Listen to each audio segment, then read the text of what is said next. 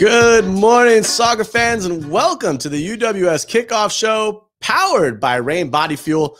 My name is Jonathan Ward, and today I'm excited to have London City Lioness and the Republic of Ireland midfielder Hayley Nolan on today's show to talk about her soccer journey. Hayley is a former member of CT Fusion, currently playing with London City Lionesses and the Republic of Ireland. She was born in Ireland, where she was also part of the Kill Celtic Youth Program and Piedmont United Senior Program and the Women's National League, before coming to the U.S. to continue her education at the University of Hartford. At Hartford, she was named captain her junior year and switched from midfielder to defender. And once she finished college, she took on a role to finish her MBA as a graduate assistant coach with the University of Hartford. And between her junior and senior year, played for the CT Fusion before joining her current club, the Lionesses of London City. And this past April, Hayley actually earned her first cap as a member of the Republic of Ireland. Hayley, thank you so much for taking the time to join us today. How are you doing? Hi, Jonathan. I'm very well, thank you. I'm excited to be here. So first off, I have to ask, you grew up in across the Atlantic on an island where soccer seems to be life for so many. How did you fall in love with the game that we all love?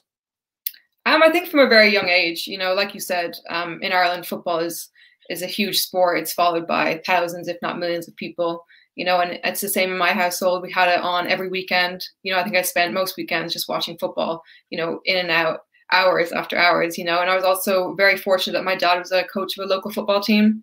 So I kind of tagged along with him to trainings and to games and kind of fell in love quite early on in my life. What was it like growing up in Ireland and playing in youth academies like Kill Celtic and Piedmont United? I know it was amazing. I had, for me, I was extremely lucky. The youth teams I played with were extremely competitive and demanding and of me of a player, and from Kill Celtic's point of view, that was a boys team and I played with them until I was about 13. And I think playing with a boys team at that age really, really kicked on my development as a player, playing with people who are a little bit bigger than you, a little bit stronger than you, a little bit quicker. I really developed my game from a young age. And then from 13, I moved on to Piedmont United, who I think really pushed me as a player. It is one of the best women's programs in Ireland, and it still is to this day, and from 13 to 18, they really pushed me on, and they kind of have this Johan Cruyff kind of way of playing football. And I think I learned a lot in those 5 years. So you had actually, while at Piedmont United, you were on the senior squad and you decided to come to the U.S. and attend school. What was the idea behind that decision? You had planned to stay in Ireland for college, but you ended up in Hartford, Connecticut. Yeah. So, growing up, I never really thought about coming to the States. My focus was, going through the education system in Ireland, going to college in Ireland, and kind of seeing what kind of happens from there. But I think at about 16 or 15, I went to Dallas Cup in Texas. And I competed in that tournament there. And, there was a lot of college coaches at those games, watching the games. And I was approached by a few coaches and I was a little bit confused. I didn't really know what they were talking about because I didn't know much about the US system or the college lifestyle, and after speaking to them, getting brochures, kind of looking it up online, I was like, wow, I'm definitely doing this, being able to play football every day and going to classes in the afternoon. I was like, this is perfect for me. I don't want to play football. In Ireland, I was playing football 3 times a week with a game on the weekend when I wanted to do it every day for as long as I could. And so that's why I kind of decided to go to the States. So I have to ask, out of all the places in the States, you end up in Hartford, Connecticut, which is very much like Ireland. It always seems to be cold or overcast. Why Hartford? Maybe that's probably why it kind of seemed like home. But I think, I visited a lot of colleges when I went to the States. But for me, I knew I was going to Hartford after I had 5-10 minute conversation with John Natal, the head coach there. For me, he is the epitome of football. And I think he sold me kind of quite quickly. I think his way that he wanted to play and what he wanted from his players, what he demanded from his players on and off the field, it seemed like it was going to be an extremely professional setup. And I think it fit the way that I wanted to play football, which is passing football, the way that Barcelona play it. And that's the way that Hartford played it. And I think that that's why I decided to go there. So you have a unique experience, right? You played on the senior team with Piedmont. Now you're actually moving over to the States, and your junior year, if I'm not mistaken, you were named captain of the club and then changed positions. What was that like for you to be named captain of the squad and changed back to the back line? No, that was a huge honor for me to be named captain. My first 2 years at Hartford, my freshman, sophomore year, I absolutely loved it, adored playing there, I loved every minute of it. And, I had great leadership and mentors there in Emma Donnelly, Stephanie Santos, Caitlin Smallfield, all ex-captains of the team, and to be named captain after those was a huge honor for me. But I learned a lot from them, they're from their leadership styles. They're all a little bit different, but I think I picked up on a lot from them. And obviously moving positions for me, I think I still to this day flip-flop between midfield and center defense. A lot of coaches like to play me as a holding midfielder. A lot of coaches like to play me as a center back. And, I'm okay with that. I'm a very versatile player, and I don't really mind where I'm playing as long as I'm playing. That's the main thing for me. Just get on the pitch. It's always say, right? Exactly. So you were named to 2 American East All-Conference teams to close out your collegiate years. What did those honors mean to you? Oh, they were massive. I think when I was named those squads, I think that was only down to the teammates that I had around me. I think we had an extremely successful, my junior and senior year, we had an extremely successful season. I think we got to the America East final in both years, and I think we were unbeaten for a lot of those games. And, you don't win games without the 10 players around you. You don't win games with just one person. And I think that I got those awards, yes, from the way that I played, and they were from what I did, but I think it was really down to the players around me that kind of pushed me on. So I kind of want to go back to this idea of playing midfield and then moving to the back line. Kind of explain that to me, because as a former winger and striker, I would not want to be back into the middle of the pitch or go to the center of defense. But what was it like, and how has it helped evolve you as a player? I think it evolved me tremendously. I think I went in there being a holding midfielder. And that's kind of where you have to have that 360 vision, to play in the midfield. And obviously moving back into the center half position, it's more just in front of you kind of a play. But I think the reason why I went back there was just because of my ability to play out from the back. And we wanted to play that kind of possession-based football. And you need those center halves to do that. And I think that I kind of just was able to do that. And also my sense of just bringing a little bit less chaos to the, sometimes when games are a little bit chaotic, you need someone just to put their foot on the ball and to kind of keep things calm, to keep things moving. And I think that's why I kind of transitioned into a center half, just from my leadership stance. I think that really helped the players around me. So between your junior and senior year of college, you actually had the opportunity to participate in a summer with the UWS playing for the Connecticut Fusion. What was your experience like with the club and playing in the UWS, and how did it help prepare you for what you're doing today? For me, playing for Fusion was an amazing experience. I think John Attell kind of got me in contact with JP Dela Camara in regards to playing for Fusion. And, he spoke to me a little bit about it. And I was like, this will be great for me. I think I want to continue to play over the summer. I don't want to really take a break. I want to keep playing as much as I can. And when I went to Fusion, I was surrounded by extremely talented players, whether they were still in college, they were just out of college, extremely technical, just athletic players. And I think that really helped me as a player, just to be surrounded by extremely professional people, who also wanted to kick on and to probably play pro as well, and to be surrounded by that. And obviously playing in the division, you're playing against extremely talented opposition as well from all across the East Coast. So I definitely learned a lot in that time. So instead of going pro after your senior year, you actually went back to Hartford to be a grad assistant with the soccer team in order to earn an MBA. Yeah. First off, what was behind the decision, and how are you able to use that MBA today?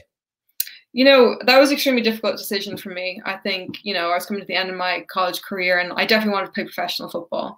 But I know how important education is as well. And I definitely wanted to continue on. I'm a business major, and I wanted to continue on and get my master's in business just to help me out for when I do retire after football, And so I had a conversation with John, and he told me I could be a graduate coach. I can train with the team. I can continue to develop myself as a player, but also get my education in the meantime. And that's why I decided to do that, because I think I can always play professional, but I wanted to make sure that I had my education done. Just, I don't want to do education and play football at the same time. I wanted to concentrate on football and not have to worry about education. I wanted to have that completed. And I definitely think that moving on with my MBA, that's definitely going to help me in the future when I want to get an employment maybe afterwards.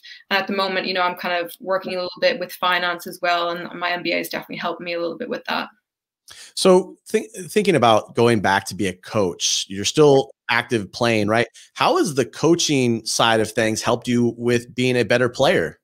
Oh, a lot. I think I didn't really know a lot that coaches did behind the scenes until I kind of became a graduate coach and saw how much work John and Kira Crinion were doing behind the scenes. You know, that analysis, that strategy that you have to do from off the field. You know, I learned a lot, you know, in that terms of when I went onto the field, then I could see a bigger picture, things I didn't see before being a coach. And I think that definitely helped too.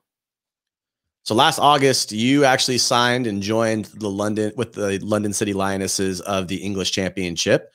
What has that experience been like for you to play at that level against teams like Liverpool and Leicester City? I think for me, it's a dream come true, really. I think, you know, playing against Liverpool's, Chelsea's, Arsenal's, you know, I think that's something you dream about when you're a kid, you know, to play these big name clubs and hopefully one day maybe even play for them. But to play against them it was a great experience. You know, you get to measure yourself against the best. And then you know what you need to go away and work on, you know, and I really have enjoyed my time here at London City. You know, it's been a great year. I've developed myself as a player and a person, but it's been a great experience so far, and I can't wait to continue to play these big name clubs. So you were also one of 31 footballers selected to take part in a series called Ultimate Goal. Was it something you found to be valuable for you to grow in the game and get exposure to clubs like London City? Yeah, I think so. You know, I did that maybe 2 months before I signed with London City. But for me, the experience was tremendous. You know, I got to be coached by some of the best players in the world, in Rio Ferdinand, you know, Peter Crouch, and then also Farrah Williams, who has over 100 caps for the English women's team. You know, and those experiences are invaluable. You know, I learned so much from Farrah Williams as she's a midfielder and what she brought to the game and what I can also bring to my game, you know, and I would never change that experience for the world because I think I did learn a lot. I think one of somebody that I've come into contact with recently was also on the show with you in Rio, who is she's a Crystal Palace U23 captain. I think she might have been on the same show because I have seen photos of her with Rio Ferdinand. Yes, she was on the show as well. We're both midfielders, so we had a lot of time to kind of get to know each other and to play together. But yeah, Rio is a great player. I know she's a young player, so I'm excited to see where she kind of goes from there. You've experienced soccer now in 2 different countries, being in the UK and now in the United States. What are some of the similarities and the differences that you've experienced as a footballer? I think for me, the biggest difference might be the athleticism. I think when I went to the States at 18, I was an extremely athletic person just in general terms, but from the fact that you guys do the weightlifting and the kind of nutritional side of that, when I was growing up, that wasn't really emphasized as extremely important. It was more like your technique was an extremely important part of your game. Whereas when I went to the States and at 18, I was thrown into the gym. And for me, I didn't really go to the gym that much. And so that was a big shock for my culture, but I think that I definitely needed that. You know, and to push on in my game, I definitely needed to get into the gym and to kind of push myself away from the field as well. That was definitely a big difference for me. I think similarities has to be the professional setup. You know, I went to the States, professional setup, came to London City, an extremely professional setup. So I think that would be the similarities. So you recently got to play Chelsea in the FA Cup. Yes. What was that like to play? First off, in the FA Cup, right? But then against Chelsea, they didn't roll out a lot of their big name players, but you still got to play against talented individuals. How'd that work out? Yeah, that was amazing. I'm actually a Chelsea fan. So when I heard that we got Chelsea in the FA Cup, I was extremely delighted. I was really buzzing to kind of play against them. And we also played at Chelsea. So that was an amazing experience, you know, being a Chelsea fan, to get to play against them, to get to play on their field. You know, that again is another dream of mine that I've just kind of ticked off the list, you know, which was amazing. And obviously, you know, to play against those type of players, you're kind of in awe at times just because how easy it is for them. But they were an extremely talented side. You know, Emma Hayes, their coach, is kind of demanding the most of those players day in, day out. And you can see that even from the development players who are playing against us, you know, and that was a huge moment for me and a big learning curve. But definitely a great moment in my career. Did you find yourself wanting to swap kits with somebody? I did want to swap kits with people, but you know, with COVID nowadays, you can't even, it's hard to even get a high five. But maybe one day in the future we'll get to play them again, or maybe I'll even be playing for them. Who knows? Who do you think your game resembles? For me, I personally would like to see myself more of a Xabi Alonso type player, but people that I've met and who have kind of seen me play say that I'm more of a Sergio Busquets type of holding midfielder. So I'm going to say Xabi Alonso, but I know people think Busquets. I'll have to go back and look at film. I thought more Roy Keane, being that you were from Ireland. I figured you guys. I would take that one too. Roy Keane's a great player. So if anyone wants to say that I'm like Roy Keane, I'm going to take that. So you've been part of the Ireland senior club since October of 2019, when you guys are going through the Euros and trying to qualify. Mm-hmm. But on the 11th of this month, you actually made your senior debut as a substitute against Belgium. What was it like to finally wear your country's kit on the pitch? It was amazing. I don't think I can put into words how I felt in that moment to actually get on the field. You know, I'm 24 and I've been dreaming of playing for the senior Irish team since I was like 5 or 6. You know, I've played through the development squads from under 15 all the way up to under 19s, and I kind of had to wait 4 years to kind of be called up to the senior team. And I thought, will I ever get called up to the senior team? And I finally did. And I had to be patient, had to kind of wait my turn, see when I can get on the field. And I finally did 2 weeks ago. And, you know, that moment for me will definitely go down as one of the best moments in my life. Definitely a moment I will never forget, because when you work so hard for something and to finally get it to achieve it, I don't think that there's anything that can kind of beat that. So the London City, you guys are in the middle of the table. You got 1 game left. You've played 19. You got 20 during the season. You get to play up against Liverpool on May 2nd. What are you most excited for as it relates to playing against Liverpool? I think, again, it's against a great team, a great opposition, extremely talented players again. And I think that that's a real reason why I came to England, was to play against these big teams, to play against these big players, you know, and now I get to go play Liverpool after just playing Chelsea. You know, I don't think a lot of people get to say that, and I'm extremely excited to play them. It's going to be a big game for us and for them, you know, and I think whoever wins that game will definitely give us kind of the talking moments going into next year's game when we play them. You know, they narrowly beat us 1-0 in the fall, and we'll be looking to go there and to get a win. What have you learned and are taking away from this season? Obviously, there was bigger aspirations for you guys as a club to gain promotion. But what have you learned, and what are you guys taking away to get ready for that 21-22 season? I think for us, it's just knowing that every day you can get better. You know, I'm 24, but I've got so much to learn. You know, I've had a lot of experiences, but, you know, you can always be better. You can always demand more of yourself and the people around you. I think that's something that we're definitely learning here. You know, we've got a great young squad, a great talented squad, but lots of youth and lots of learning to do. And I think that that's what's happened this year. It's been a big learning curve for us, and hopefully going into next year, we'll be able to push on and to kind of, you know, win those games when it's 1-0 down, to not concede, to hold it off for the last 5-10 minutes, to kind of get that 1-0 win. Or if you're 1-0 down, to get that 1-0, to get that one goal to kind of tie it up. You know, that's definitely something that we have to bring into our game, to kind of have that resilience and that kind of demand more of ourselves to kind of get those results. What is a piece of advice that you'd give to a younger player? I think for me, it would be to express yourself and to enjoy it, because as an athlete, I've really kind of realized in my career so far that there's lots of ups and downs, you know, and the downs can be extremely hard, you know, especially when you're working every day to get a result or to get your dreams, and, you know, you're not getting there, or you're kind of missing out, and there's a lot of pressure, whether it's get 3 points or to, you know, win trophies. You know, you have to remember why you wanted to play football in the first place, and that's just because you loved it and you enjoyed it. It wasn't to win trophies. It wasn't to, like, represent your country, for instance. When you're 5, 6, you're not really thinking about that. All you're thinking about is kicking a football around and enjoying it. And I think that that's definitely something that I would kind of push on to the younger generation, is just to kind of have fun and to enjoy it. So our producer, Joe, is notorious for hot seat questions, and he has actually thrown together some hot seat questions. So we're going to put you on the hot seat. Great. Questions. I hope you're ready on the fly. So here we go.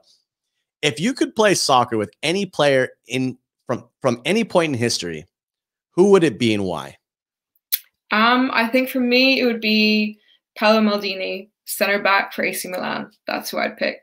I think for his time, he was well above everyone around him, just in the terms of the way he wanted to play, his aggression, his determination, his drive. I think that definitely would be him. How many hours of sleep do you need? Now, obviously, the physios are telling you you need a certain amount of hours to sleep, and you're telling yourself you need a certain hours. What's the perfect amount of time to sleep?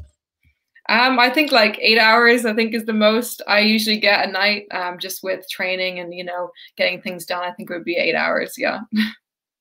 What is your favorite soccer memory? I think for me, it would be the debut against Belgium right now would be the biggest moment for me. Are you a texter or are you a talker? I think I'm a talker, definitely. And then his last question on the hot seat, what do you want to be remembered for? I think my passion and my determination. I don't think that, for me, you can always be the best player that you can be, but it's about how people remember you. And that's what I want to be remembered for, is how passionate and determined I am to be the best. And before I let you go tonight, I have to ask this question to all my guests, because soccer is about community. It's about creating and bringing people together. What does community mean to you? I think for me, and I had this at Hartford for the 5 years I was there, is just having that support and that encouragement, every day. And I had that through my coaches, through my teammates, through the people I met in Hartford and Connecticut, and I'm extremely grateful for all those people that I've met there. But I definitely think it's that support and that encouragement that you can get from the people around you. Hayley, thank you so much for taking the time to talk to us. I know it's late there out in London. How can people start or continue to follow your soccer journey? I think, stay in contact through Instagram, Twitter. London City Lioness is always post things, in regards to myself or the team. I definitely think that's a way to kind of keep up to date with what I'm up to. Awesome. Again, Hayley, thank you so much for taking the time to join us for the UWS Kickoff Show, powered by Rain Body Fuel. Have a good rest of the day, and cheers. Thank you. Cheers to everybody for taking the time to join us this afternoon, evening, morning, wherever you are in the world. We appreciate you taking the time to join us for this great conversation. And we look forward to seeing you Thursday, at 9:30 Eastern, as we are joined live by Louisiana FC for the UWS Weekly. Have a great weekend, everybody, and enjoy the time off. Talk to you soon.